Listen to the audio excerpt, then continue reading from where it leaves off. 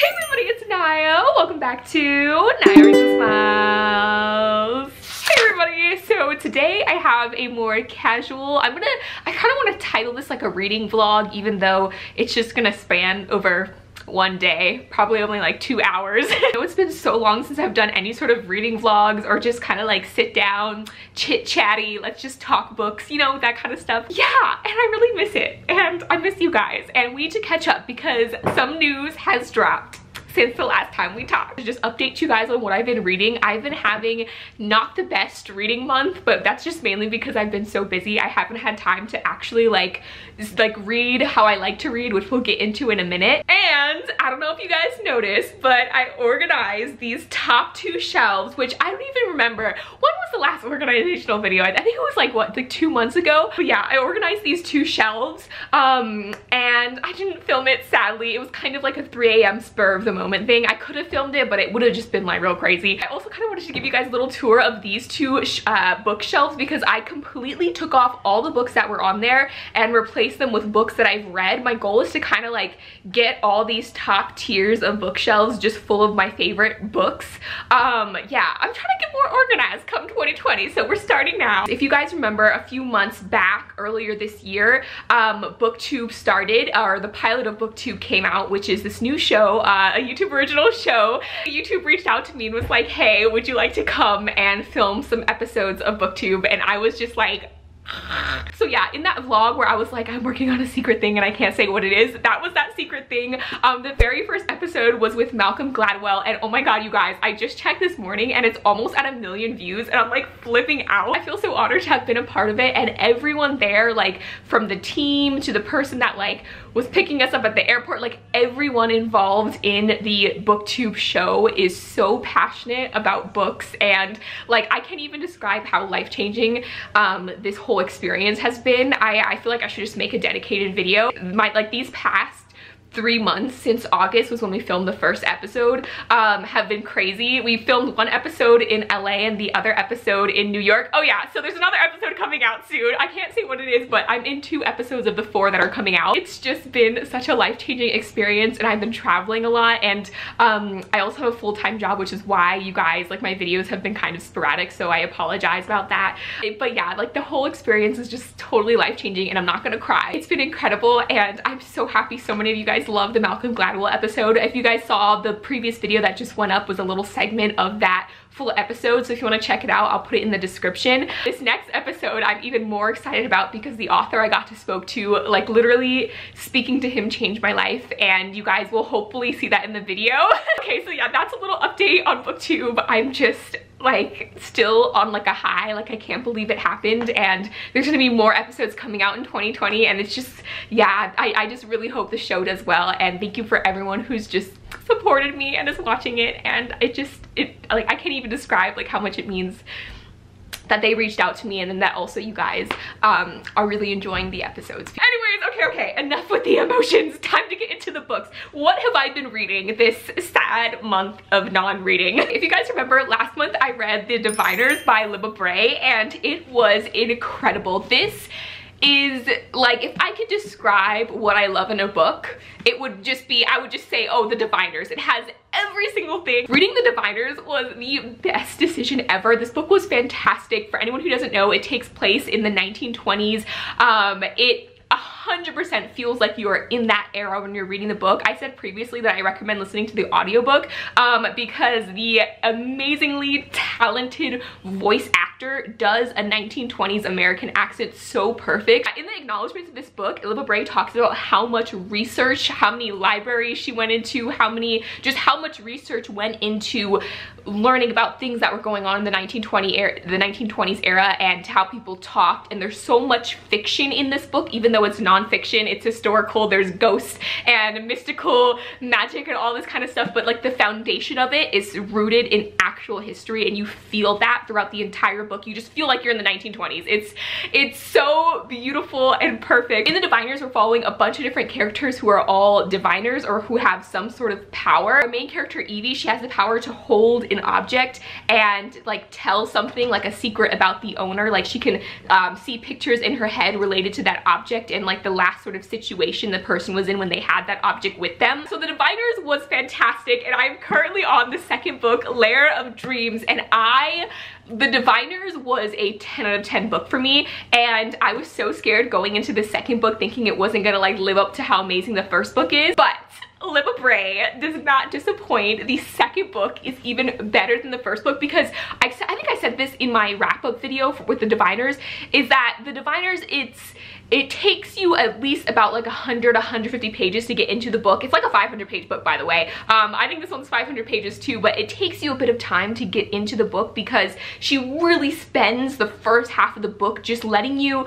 get to know these characters. And the book is so incredibly character-driven. Not much happens until about the halfway point, but the characters are so interesting that you just keep reading for the characters despite like whatever's happening with the plot line. By the end of the Diviners, I was fully invested in every single character. I'm like, I will die for these characters. I will fight for these characters. I will like, how much money do you need? I'm sending it to you. Like, I would do anything for these characters. Now, going into Lair of Dreams, I'm still riding that like high of like, I love these characters. I'm invested in these characters. And so we don't have all that like character building going on. We're just jumping straight into the plot of this one. So it's a lot more fast paced and just even more like we already love the characters. So now it's just a matter of figuring out this whole plot evil situation going on. Also halfway through A Blade So Black by L.L. McKinney. This book is a Alice in Wonderland retelling story. So in this book, Alice is black and she's from Atlanta. She's a city girl. Basically in this book, there is this place called Wonderland, just like in Alice in Wonderland.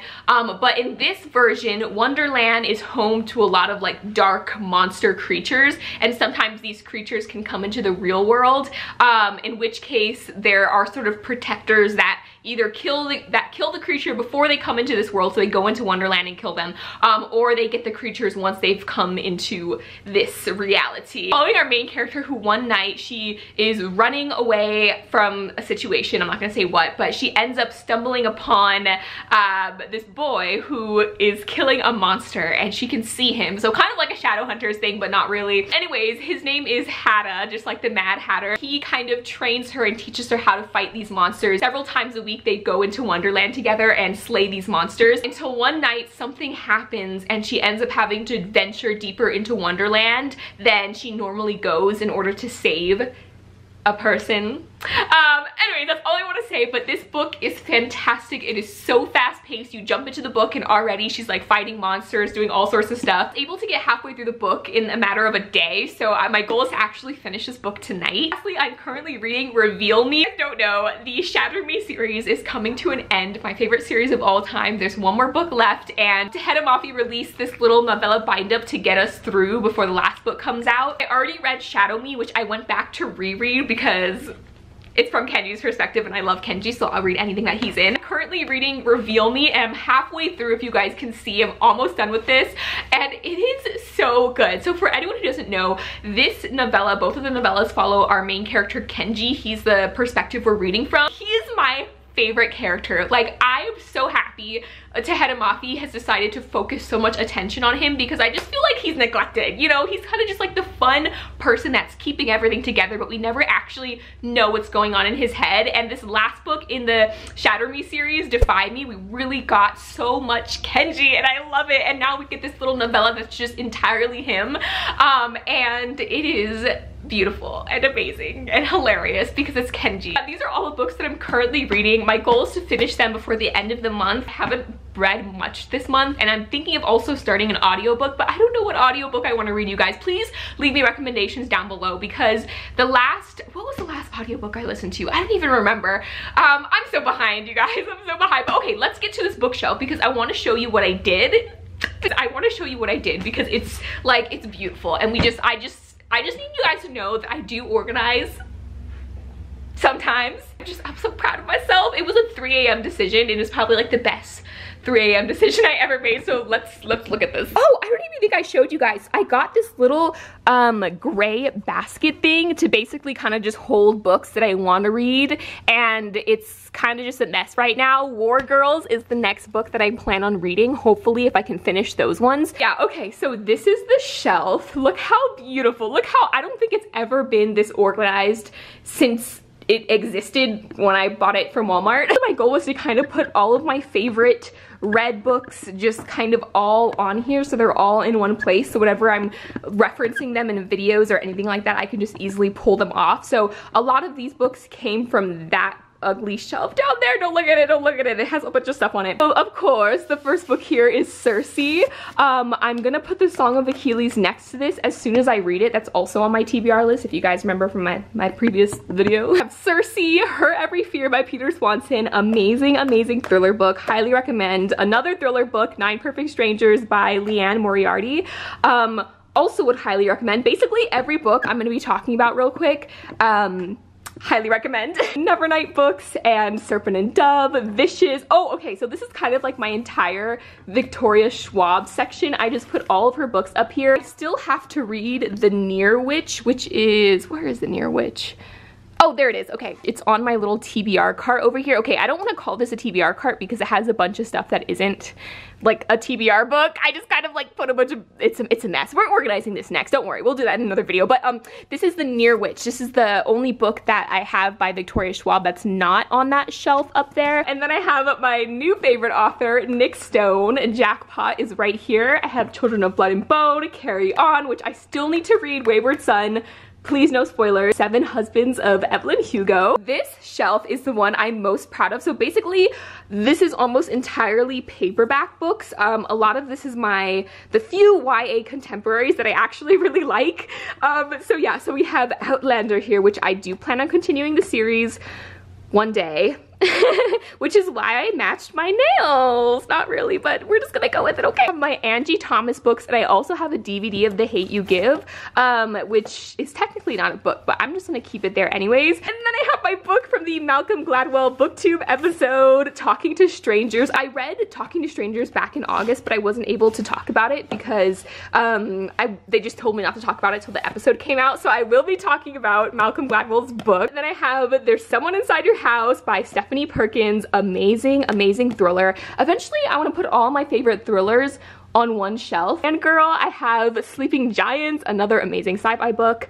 Turtles All the Way Down, Rebel of the Sands, which I need to continue this series. All of these paperbacks here.